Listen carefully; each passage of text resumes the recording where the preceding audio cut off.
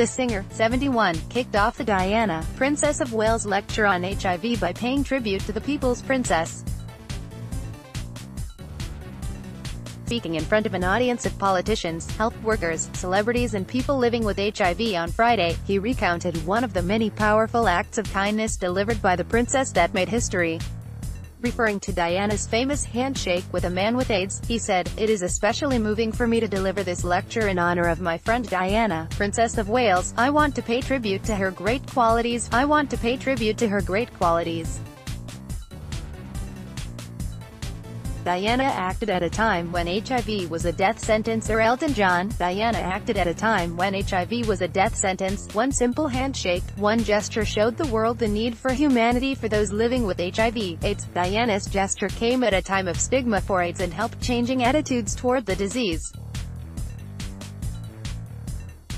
The historic handshake challenged the idea that the virus could be passed on simply by touch. Diana was honored by her friend Sir Elton John for her historic gesture towards a man with AIDS. Diana exchanged the historic handshake in 1987. It was exchanged in April 1987, when Princess Diana opened the UK's first purpose-built HIV and AIDS unit that exclusively cared for patients infected with the virus, at London Middlesex Hospital.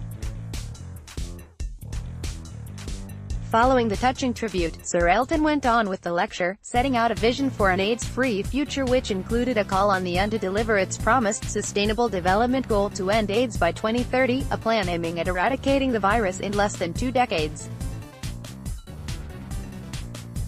The lecture was launched by NAT National AIDS Trust in 1999 as a living tribute to Princess Diana 2 years after her tragic death.